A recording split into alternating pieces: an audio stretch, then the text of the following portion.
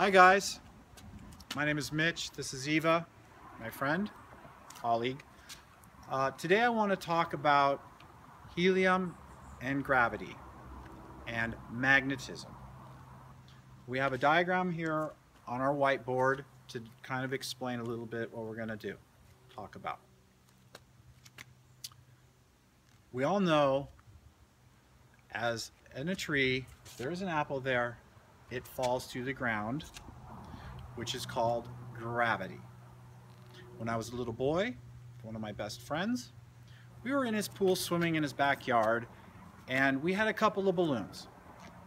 We let the balloons go, and they went against gravity, and they floated up. They didn't go down.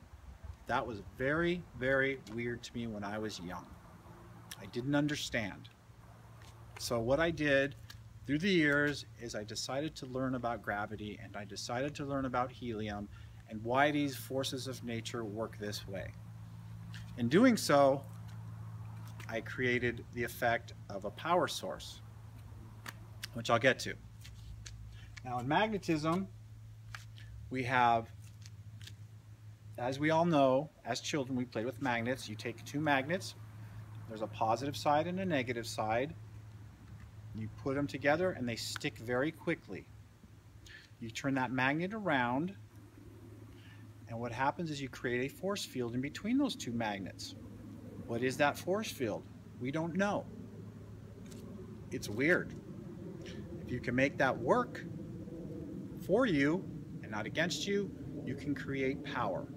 That's how electrical motors are used in little motors. It's worked by magnetism.